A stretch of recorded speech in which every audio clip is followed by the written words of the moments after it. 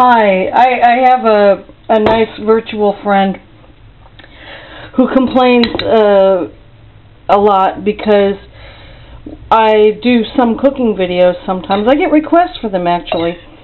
And I'm here just outside of Paris, France, and I don't edit, I don't provide links, and excuse me, he just goes nuts because I don't provide the so you can see how the finished product is. Now, Ian, we don't have fresh celery yet, and you've got to have that for this salad. But this salad is ready and it's sitting. I'm going to take the spoon out and put a plate over it. And I've got another clip up about these crosnes, which are Chinese artichokes. And they're called crosnes because they were first introduced to France in the 19th century and cultivated in Ile-de-France, which is Greater Paris, in crosnes. So people just call them that. You boil some potatoes, and I put up another clip showing the Asiatic food, and I actually listed the correct amounts for the ingredients for this and the order in which you do things. You know, these are called Chinese artichokes, but they're really not. They're little tubers. They're like topinambour, which are also called Jerusalem artichokes, and again, they're not artichokes. And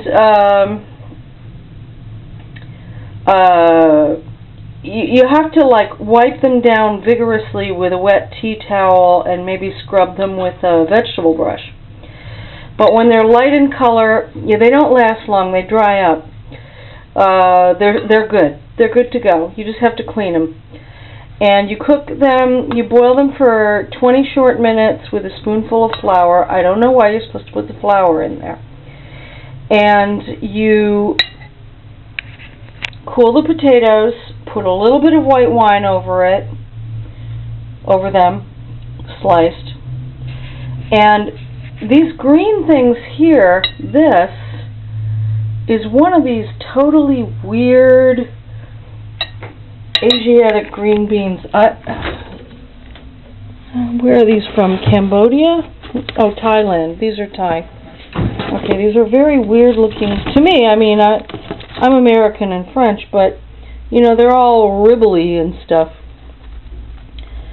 And so I just find them weird. So I boiled them with the potatoes, just 3 of them, and I sliced them up.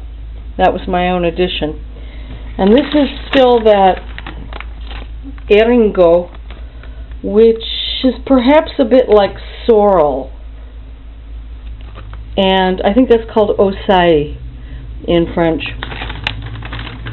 And I put that in too, which was my own addition. And this has some coarse salt, some freshly ground pepper, the cooked, cooled, drained Chinese artichokes.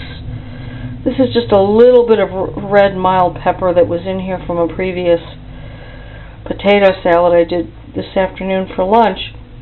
And freshly ground pepper and some of this green weirdness, this ergy stuff. I don't know what that is. So I've got to add some fresh sliced celery tomorrow, even a little bit of the leaves. And there's some rice wine vinegar in here. You're supposed to use cooking sherry. I didn't have any, so I used some rice wine vinegar and some olive oil. And that's about it. Crosnes are very expensive, which is why I've never made this before.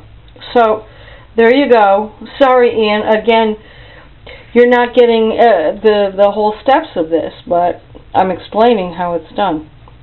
And it does, I can tell, it already tastes very, very nice. And this is one of the few Parisian dishes I know. I only know this and blanquette de veau as being a true Parisian dish. All the other things that people think are Parisian dishes are really just things to dupe the tourists. There isn't that much stuff that actually comes from Paris. Okay, see you later.